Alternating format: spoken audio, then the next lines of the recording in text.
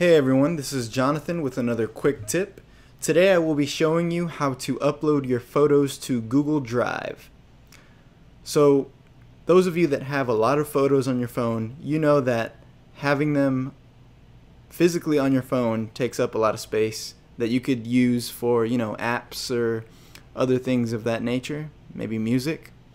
But for whatever reason, you probably don't want to use iCloud. Maybe you're just a Google person. Now, Google is more convenient, in my opinion, than iCloud. So I'm going to show you how to go about uploading all your photos manually. So we're going to go to the App Store. We're going to search Google Drive. There we go. Now get the one that is Google Inc. and we're going to wait for it to download. I personally don't even have that many photos on my phone, but I do have friends that have thousands and thousands of photos. So this way, when you put them on the drive, you'll be able to access them, from your phone as long as you have internet connection. So we're going to go to Google Drive app. If you swipe up to begin, it'll just show you a little walkthrough, I imagine, but we're just going to sign in. I'm already signed in on my phone to Gmail, so I don't have to sign in. Here we go. Here's my drive.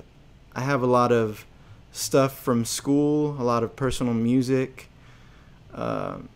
just documents and pictures, even films.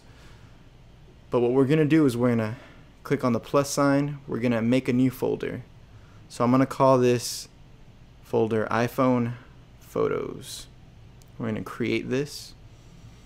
So we're going to click the folder, click the plus button again, and we're going to upload photos and videos.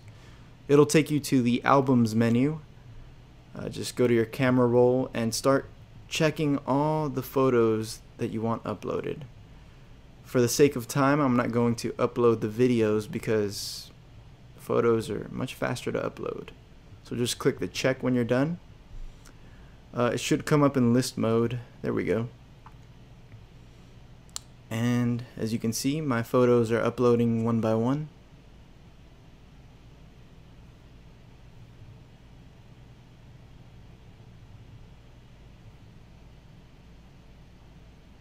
So we're just going to wait for them to upload.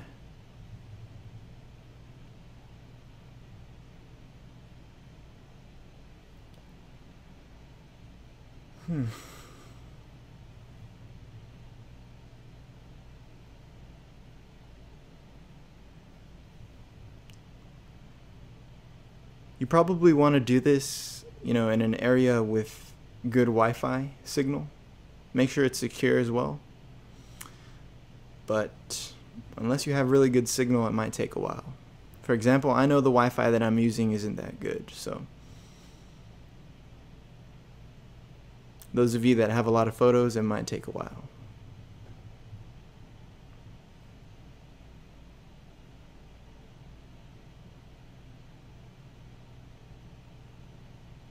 We're almost done here with my uploads.